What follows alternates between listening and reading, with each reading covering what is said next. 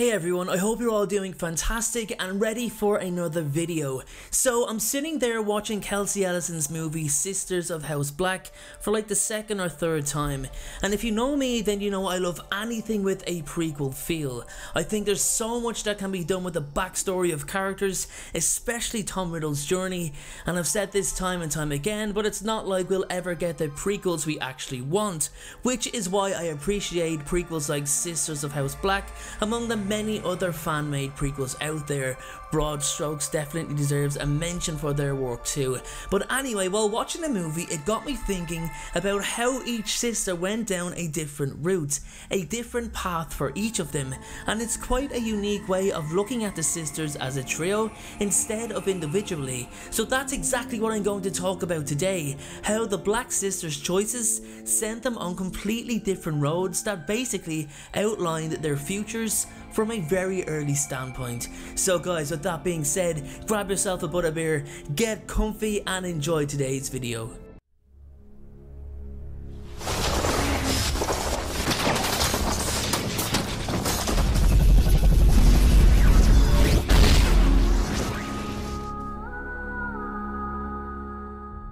Okay everyone, let's begin. Now, I'm not exactly sure if J.K. Rowling actually intended for the three sisters to form this sort of intertwining triangle, each point being linked to a sister before having their destinies go as far away from each other as possible.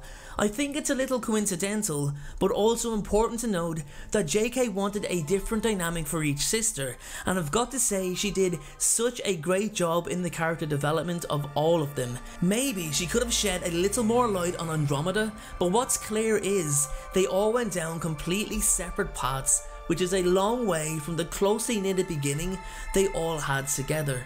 Now, there's not much age between the three, a year or two in the difference, but what is a certainty is that they all grew up together in the same house and were loved by their parents. The Blacks may have been strict in accordance to their ideology, but that doesn't mean it showed a lack of empathy on their behalf. Andromeda, Narcissa and Bellatrix originally had a very strong bond. At the time, their sibling love was almost unbreakable because it wasn't highlighted until they were of age how important blood purity and magical nobility truly was. The House of Black lived and breathed pure blood pride. It was pivotal for the survival of the original magical race. Now, we know ourselves as readers that this was a heavily biased stance, and it was never ever proven that pure-blooded wizards were more powerful than half-bloods or muggle-borns. But however, it was the family belief and ideology along with several other high-profile families. So all three sisters attended Hogwarts. All were sorted into Slytherin, and at the time, and even for a considerate length of time, all three women were completely on board with the expectations that came with their surname. However, something that they didn't share was their personalities, which all differed greatly, and was basically the reason that all three went upon such different paths. So let's take a look at each individual and analyse how their choices affected their futures. So let's start with Bellatrix. Now, Bellatrix had quite a compulsive personality, meaning anything she applied herself to led to sincere and thorough dedication. She went above and beyond to get the results she wanted. Bellatrix was quite academically gifted during her schooling days also, and I don't think that's something that many realise. Bellatrix was the sister who wholeheartedly embraced pure blood beliefs. She was really devoted to maintaining the expectations of her parents and what the name Black represented, so much that she married a man she didn't even love, nor cared much for in Rodolphus Lestrange, and that kind of gives an easy read on Bellatrix's personality. She went down the extremist route. Her personality traits were basically multiplied when she met Lord Voldemort. She became obsessedly in love with him and vowed to do everything in her power not only to serve him, but to impede upon any who tried to stop him, and that means killing, torturing and inflicting as much harm as possible. Now, this was something not even her parents would have foreseen. In fact, it was a little too much, as Bellatrix incriminated herself and the surname of Black. Though many pure-blooded families supported Voldemort, they did so from a distance, but not Bellatrix. She took it to a whole other level. So as you can see, this was a route that neither of the other two sisters would have followed, as they didn't share her lust for success in the name of Voldemort. Now, that takes Bellatrix in one direction. She ends up doing extremely awful and despicable things, most notably being the torture of the Longbottoms. She's caught, sent to prison, and most importantly, she's happy to be there once again in the name of her master. It's difficult to comprehend Narcissa or Andromeda ever looking at Bellatrix in the same light after the latter committed such horrific crimes. Now, next we have Andromeda, who went so far in the opposite direction to Bellatrix that they might have well been worlds apart. Andromeda, as expected, was originally in support of keeping the wizarding world pure, especially with her family being such a prominent fixture amongst the wizarding community, but I honestly feel that was quite a light-hearted approach.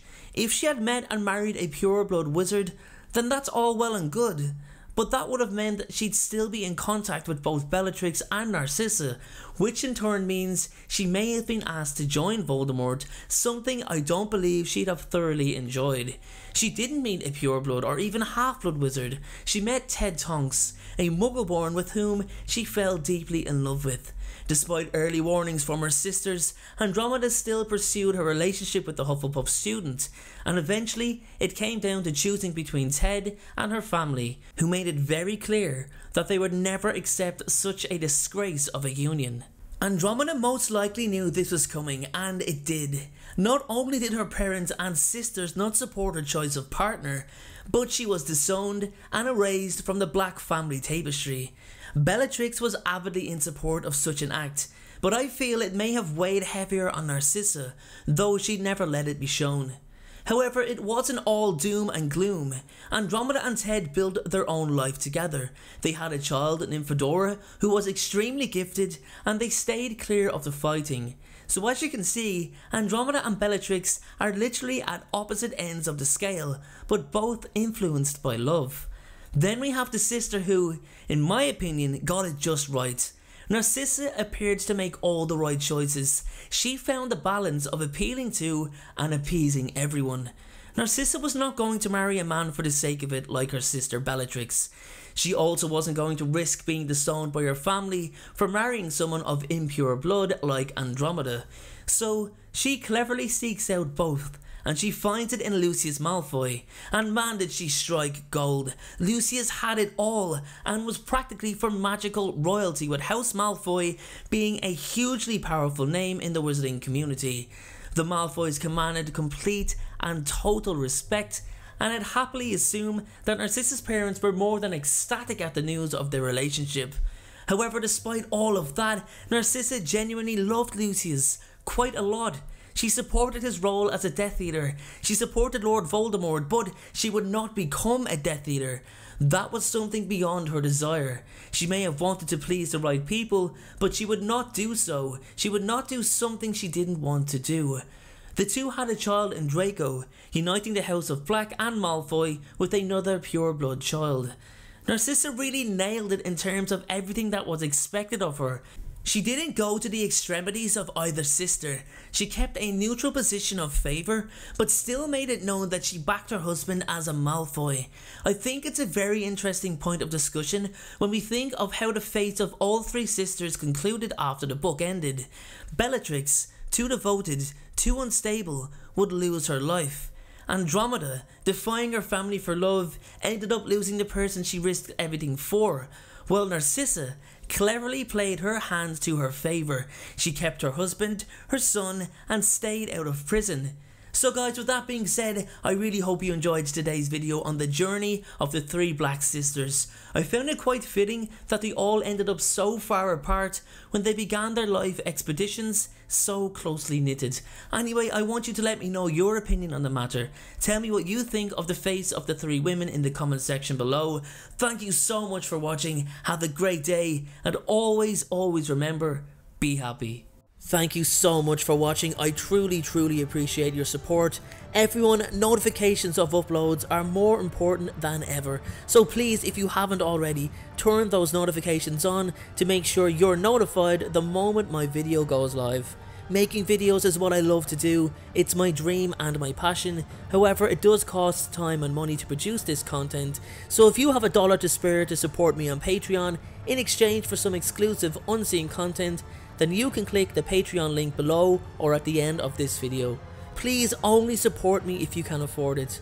And make sure to follow me on Instagram at InstaDNJ and on Twitter at PotterFolklore. Check out my other videos appearing on screen, and please make sure, most importantly, to hit that subscribe button.